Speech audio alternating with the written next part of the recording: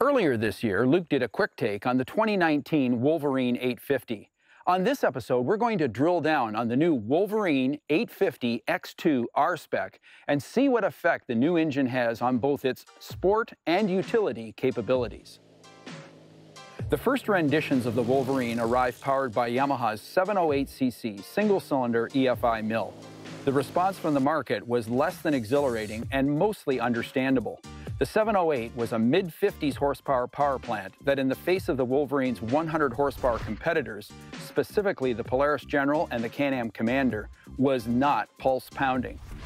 The 2019 Wolverine R-spec comes out of the gate with an 847cc double overhead cam, 8-valve parallel twin, using a 270/90 firing order. Dual 36mm Mikuni throttle bodies get their orders from the pilot through a drive-by-wire throttle control. Yamaha's Ultramatic CVT shoots power through a high-low reverse sub-tranny into an electric shiftable 2x4, 4x4, and 4x4 diff lock transfer case. Wheel travel is set at 8.7 inches up front and 8.9 inches out back. Damping comes from 4 premium KYB piggyback shocks with high and low speed compression and rebound damping adjustability. Electronic power steering is connected to a new tilting steering wheel, while a new 600-pound capacity dumping box now has a one-hand tailgate release. In the US market, there's Yamaha's available Adventure Pro integrated GPS and camera system. 2019 Wolverine specs are much improved this year as a result of Yamaha's incorporation of a number of important upgrades. However, there's one number that does confound us: 70. That's the claimed horsepower of the new 850 Twin. We found the new 850 Twin to be responsive, smooth, and linear in its power delivery. There's little doubt Yamaha's Ultramatic CVT contributes to the engine's overall smoothness and easy-to-ply throttle. In fact, this may be the best CVT tranny in the biz. However, the question remains, is 70 horsepower enough?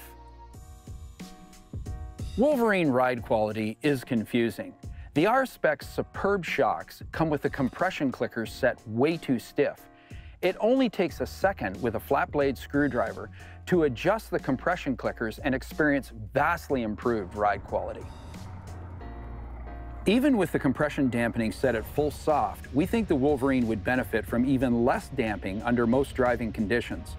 One thing which needs no fiddling is Yamaha's electric power steering system. This EPS is so transparent you actually forget it's working. We never experienced one incidence of wheel whip while navigating our typically rock-strewn trails.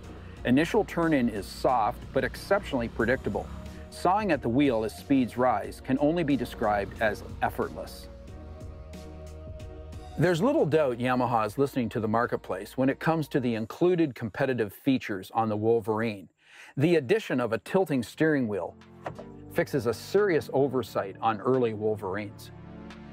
And so does the addition of a sumptuous dumping cargo box with a Yamaha first, a single-hand pickup-style tailgate release. The benefit of these three items meet the competition head-on. Inasmuch as we are not overly impressed with the Wolverine's power and acceleration, we are impressed with the way the power is delivered to the wheels. There's no annoying throttle surge from your foot wiggling against the gas pedal in rough terrain. The drive-by-wire throttle filters out this annoyance. The Ultramatic CVT engages like butter because it uses a centrifugal clutch to generate engagement, not the CVT V-belt.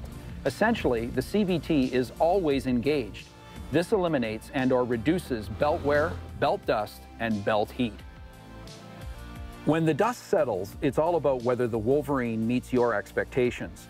The equation you use to determine this is entirely yours, not ours. Here's what we mean. You may be completely satisfied with the new Wolverine's 70 horsepower twin-cylinder engine's performance because the Wolverine is a Yamaha, and that's your metric for a side-by-side purchase. On the other hand, you may want more power. However, do you actually need more power? No matter what you value most, make sure you thoroughly check out the new Wolverine X2 R-spec before deciding which sport utility vehicle best suits your needs. Thanks for watching this segment of Dirt Trax TV. For more great content, make sure you click the links or subscribe to our channel where we're always updating with new content every day throughout the week.